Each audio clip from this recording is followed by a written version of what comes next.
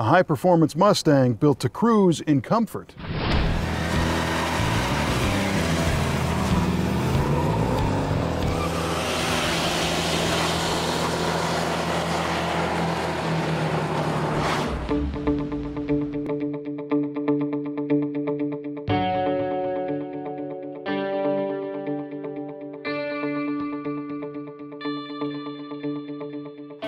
July 19th was a Tuesday back in 1966, and while the world was looking up to see American astronauts John Young and Michael Collins successfully break the altitude record of 412 miles in the Gemini 10 spacecraft, workers at the San Jose Ford assembly plant put the finishing touches on a candy apple red Mustang convertible.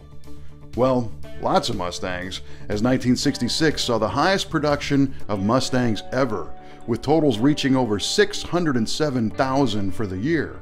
But this one is special, and we'll show you why.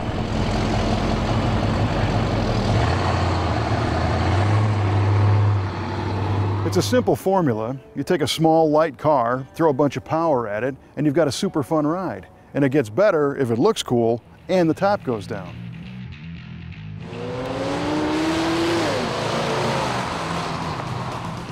The Mustang was in its second and a half year of production in 1966, and it still enjoyed a market all to itself.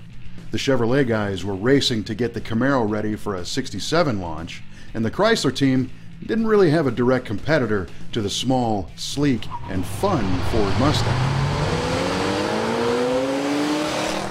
The car was a huge success with the younger baby boomer crowd, who were just starting to buy new cars when the Mustang debuted in '64 and a half. And before Mustang, their new car choices were limited to the stodgy cars their parents drove. And who wanted one of those? Mustang was built on a shortened Ford Falcon chassis, but featured sleek styling, a variety of options, and several performance levels. This one represents the top of the line for '66, with a 271 horsepower high-performance V8 engine.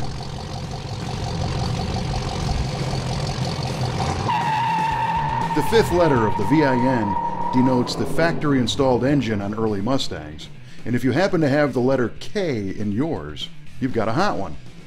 The K indicates the high-PO option was installed, starting with the 289 cubic inch V8 decked out with some speed goodies to bump the power level up to 271 horsepower at 6,000 RPM.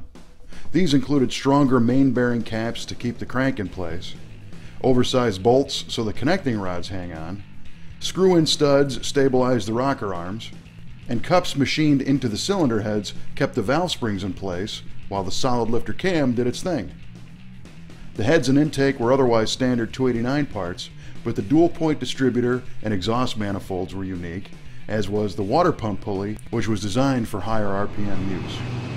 The automatic transmission was an option starting with 1966 K-Code Mustangs. High-PO suspension was upgraded with quicker steering, stiffer springs, and matching shock absorbers, and this one uses a 3.5-to-1 rear gear in the limited slip differential.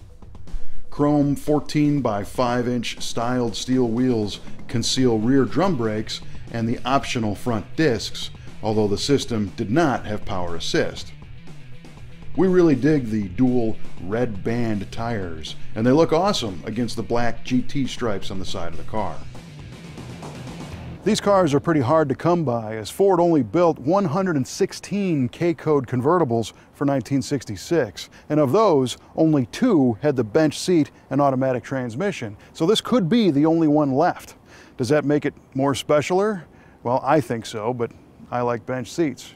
Maybe I'm getting old, but that's comfortable. The most unusual element in this car is the factory-installed bench seat. It might not be obvious at a glance, as the center armrest folds down, leaving the seat backs to appear like buckets, but it's a true bench, and apparently it's one out of 2 or so K-Code drop tops that were ever built with a bench seat. The interior is well appointed with a rare remote trunk release, a wood steering wheel, and a power top, and the dash is stuffed with an 8-track player and an 8,000 RPM rally tack and clock live in cool pods on the steering column. The 140 mile an hour speedometer tells us that this car has been enjoyed for over 74,000 miles, which was probably pretty easy to do with power, style, an open top, and a comfy seat. And here's a fun number for you. Considering the 607,568 66 Mustangs built, this one represents just 3/10,000ths of 1% of total production. How about that?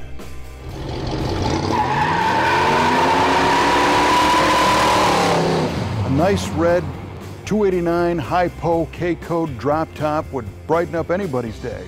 And if you like this kind of stuff, we invite you to come on over to our website thing at MuscleCarOfTheWeek.com. We've got a couple hundred more cool car videos from the brothers collection, including some more K-codes like this. And you can spend as much time as you'd like.